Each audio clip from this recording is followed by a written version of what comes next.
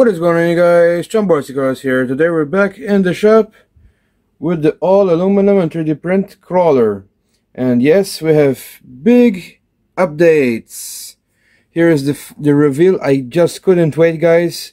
I got the tires in finally. Yes, I got these unoriginal, let's call them that way, Traxxas Trail Canyon tires. These are the same copy, obviously, of tires that you find on most Traxxas crawlers like the TRX4 and TRX6, which come with these tires, which are very nice if they were original, but these feel very nice. I mean, they're not soft too much, but they feel just right, so hopefully these do the trick. Now, yes, why didn't I get a Hyrax, Proline Hyrax, or the original version of these? Well, if I went ahead and bought a set of these, the foam would go very bad quickly, so might as well just get the just AliExpress fake ones, which I got for a decent price. I will link them below.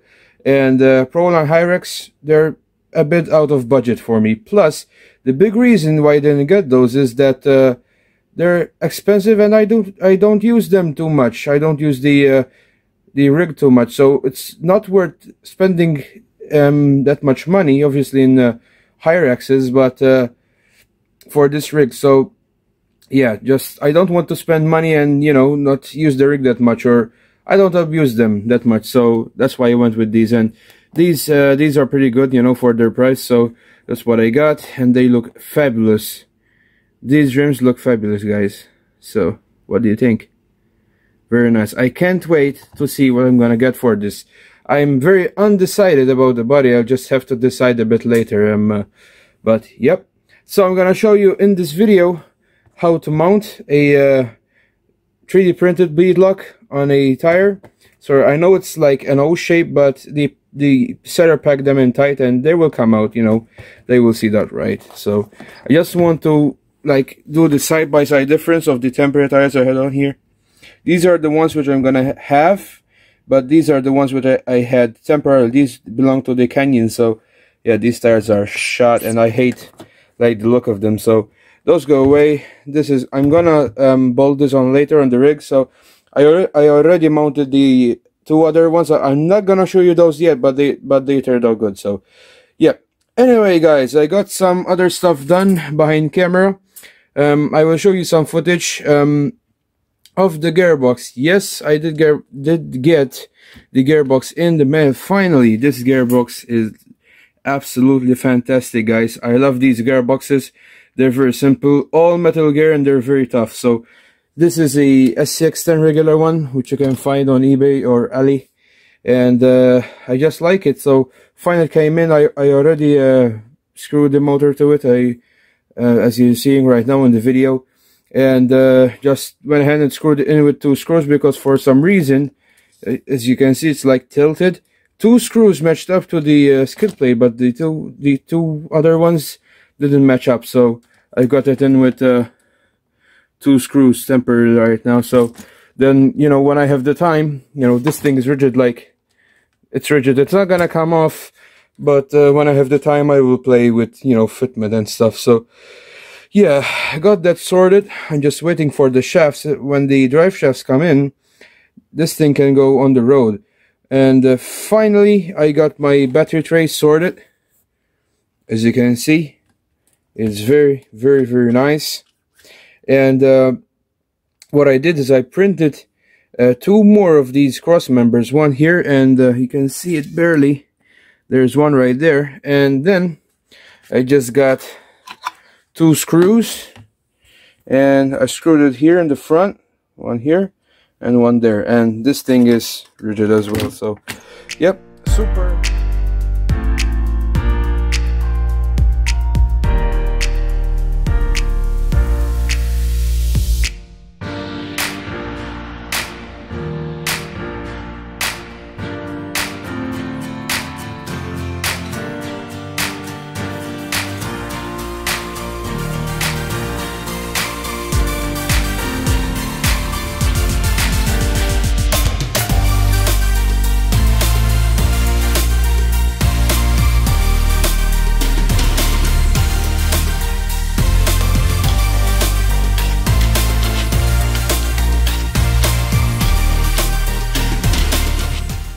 this mod is going to really upgrade the performance of this rig, because if you remember, my other axial SCX10, the aluminum and carbon fiber version, has the better tray in the back, which is good for space, but for crawling you need a bit more weight in the front, so obviously you have a better grip in the front. But I didn't do this mod to that because it is very complex. The aluminum and carbon fiber chassis is a bit complex, and I don't want to mess with the originalities. So what I'm gonna do for that, you will see it in a future video, is make a bit of weights in the front and stuff. So yeah, this thing looks absolutely fine, guys. Now let's get to the good part of the video.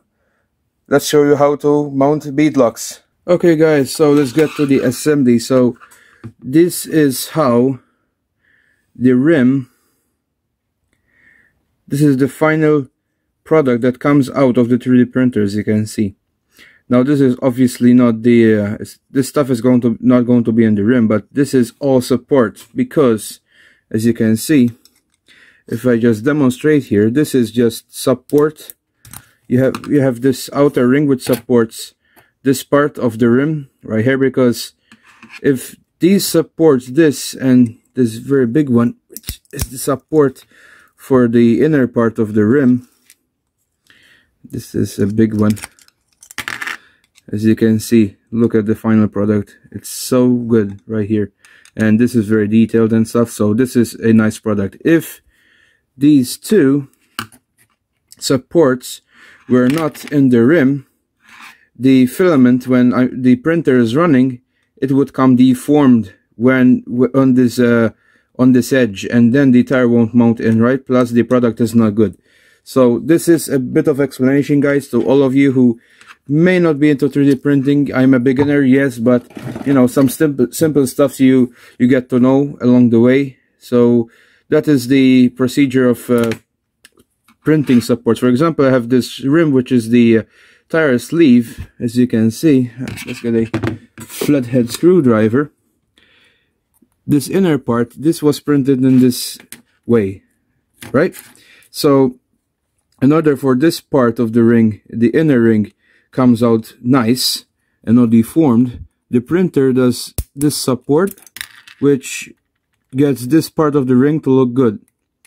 Yes, I got a bit of still, even though with the support, yes, it's a bit of defective in the print.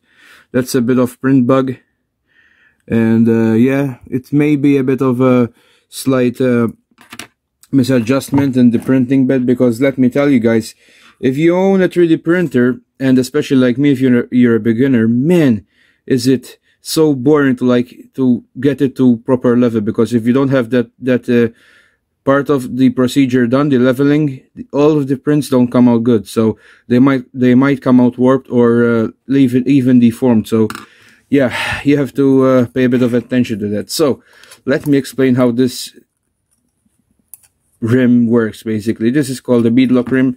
It's a design which is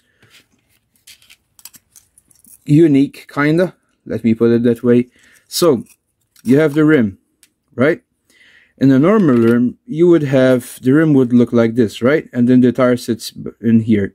In a bead lock ring, this ring has this sleeve, which this is in the tire. Imagine there's the tire on here, and the tire sits here. You compress the tire, then you have this outer ring which screws in with 4 screws right here, and this will hold the tire. This is how this is gonna work. So first, let's start with getting the tire, which is right here, and installing this sleeve ring in it.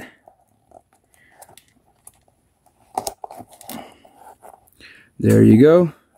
Just have to push it in the tire, as you can see, and I'm gonna try to get it in the center of the foam, as you can see, and this looks decent. So this is the inner part, where the tire is going to compress. Then get the rim, just put it through, as you can see, and it's already starting to look like a wheel. Then you just flip it, and now if I just push from the other side, as you can see, there are the holes where you have to screw. So one good tip is I found one of these spring like vice, or what you want to call these, this like springs back, and just it's like a G clamp, but it's like spring loaded. So what this is going to help me with is holding the tire in, as you can see, so I can get the ring and obviously start screwing all of these things in. But first of all, what I'm gonna do is, number one, I put my screw Allen key in my power drill, and I have this ring, which is what I'm going to be installing next, and I have these 4 and 3 screws, and I'm going to thread these in and then get this position on the rim and just screw them in. So this will facilitate the job.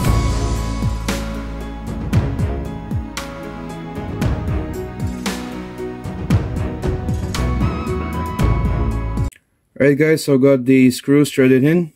Next, gonna get the tire. Let me position you differently so you can see better. Sorry it's hard to film like this in small areas, but I'm gonna try. Let me unload this back. First though, you have to position the ring in the tire like that, and you have to push this in, and I'm gonna try to clamp it right there.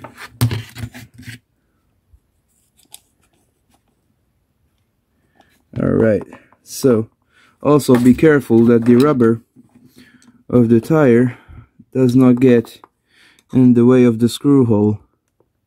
So just push it off to the side. First, what I'm gonna do is start the thread. I'm not gonna thread all the screws in one by one to the full thread.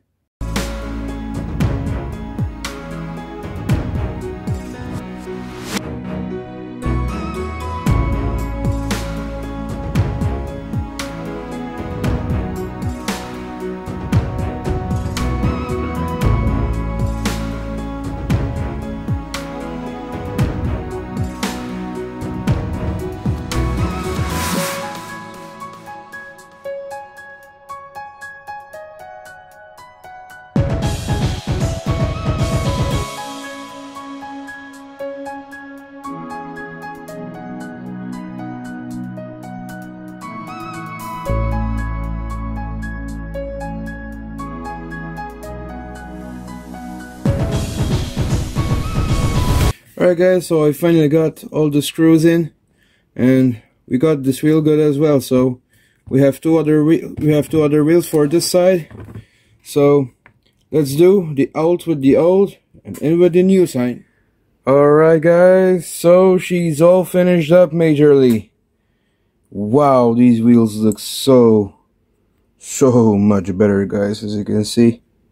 Man, I just love the look of them. Woof. It looks so much better than these ones which I had on there.